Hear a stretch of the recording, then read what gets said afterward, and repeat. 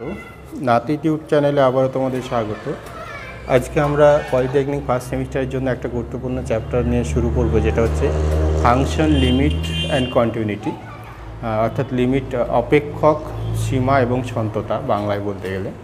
তো এই চ্যাপ্টারটা খুবই সহজ চ্যাপ্টার, কিন্তু অনেক ছাত্র এটা বুঝতে খুব অসুবিধা হয়। বুঝে গেলে কিন্তু খুবই সহজ চ্যাপ্টার। তো আমি প্রাথমিকভাবে এটাকে ভালোভাবে তোমাদের কনসেপ্টটা বোঝানোর চেষ্টা করব এবং তারপর যে এক্সাম্পলগুলো আছে সবই একে একে করব, বিভিন্ন বছরে যেগুলো এসছে।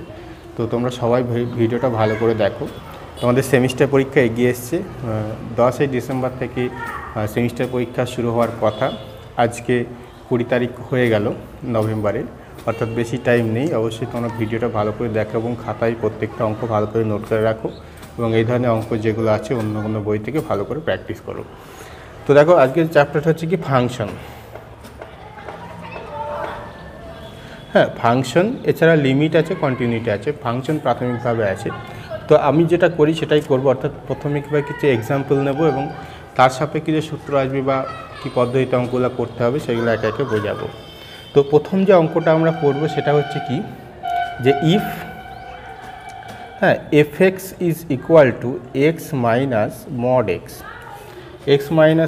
x, দেন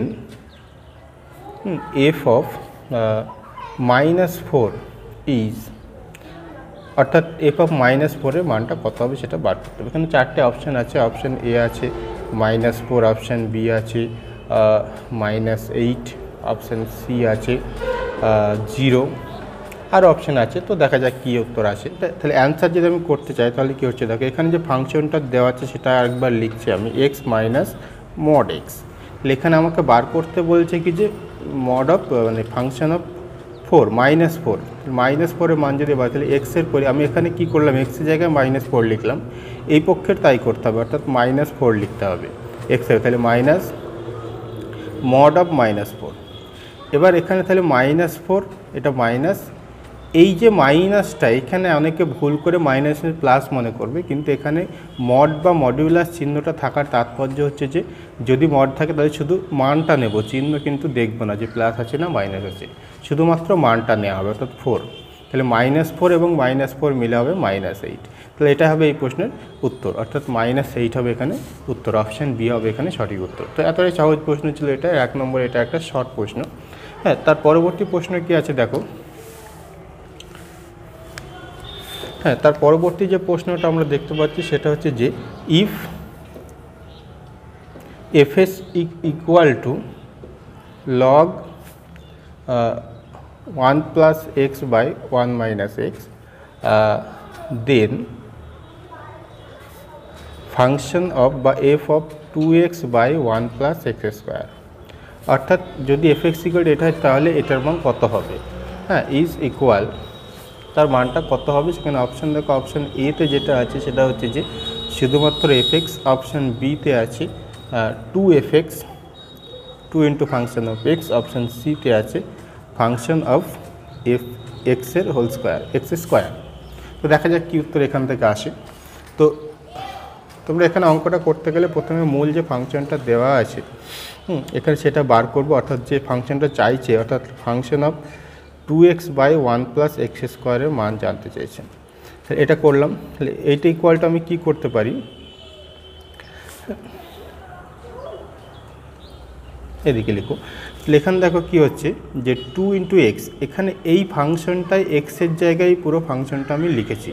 এখানে দেখো ছিল এক্স, মূল যে ফাংশনটা ছিল এটা এক্স ছিল, এখানে আমি এক্সের জায়গায় লিখেছি কত, 2x by 1 plus x square. তাহলে এখানেও এক্স যেখানে যেখানে আছে এই পুরো রাশিটাকে লিখব, অর্থাৎ লগ 1 প্লাস এক্সের পরিবর্তে লিখব 2x by 1 plus x square divided by 1 minus 2x by 1 plus x square.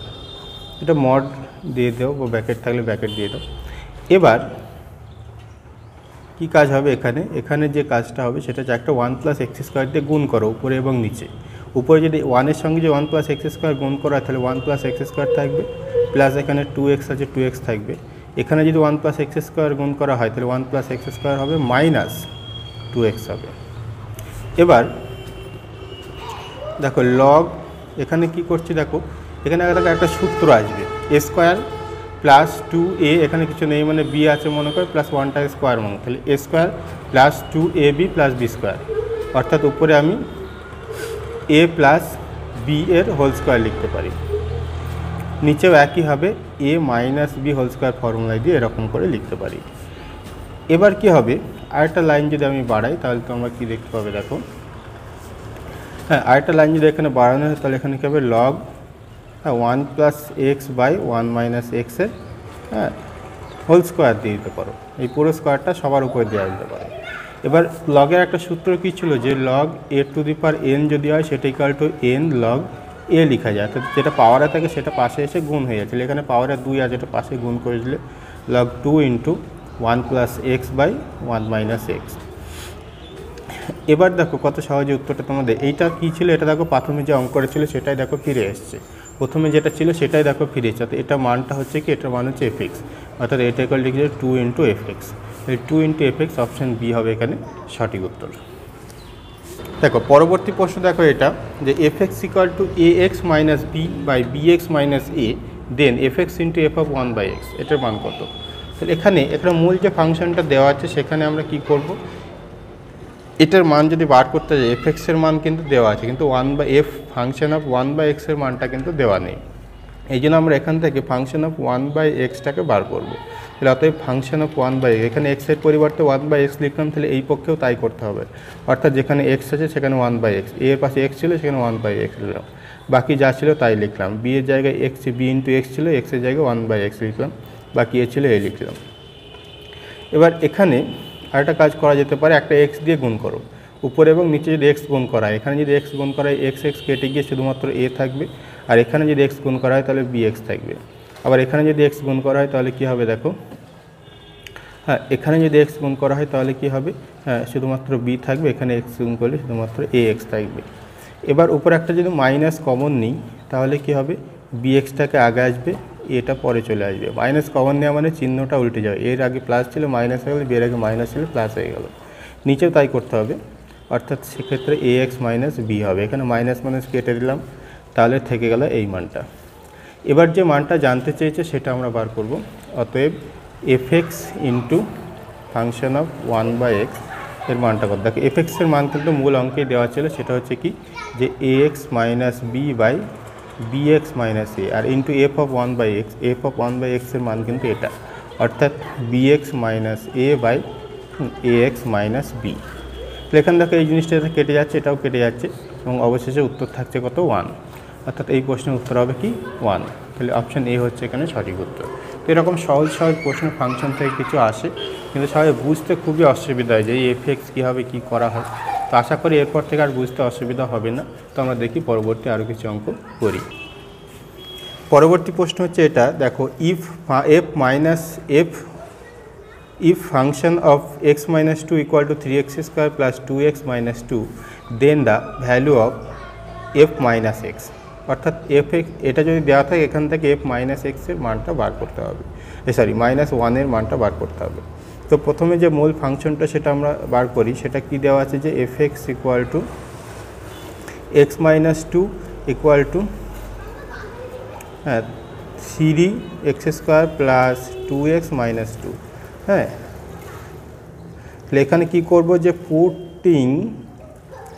Putting x equal to, মানে এক্সের পরিবর্তে আর কি, এক্স ইকুয়াল টু কী লিখবো, এক্সের পরিবর্তে লিখবো x plus 2 in both side, অর্থাৎ বোথ সাইডে যদি এক্সের পরিবর্তে এক্স প্লাস 2 লিখি সেক্ষেত্রে ফাংশনটা হয়ে যাবে F of x plus 2 minus 2 equal to 3 into x plus 2 এর whole square plus 2 into x plus 2 minus 2। এখান থেকে দেখো খুব সহজ, এখানে 2 যদি কেটে যায় এখানে শুধুমাত্র এফ এক্স থাকবে, সেখান থেকে এই মানটা আমরা রেখে দিচ্ছি, তাহলে কত হচ্ছে দেখো 3 ইন্টু এক্স প্লাস 2 এর whole square plus 2 into x plus 2 minus 2।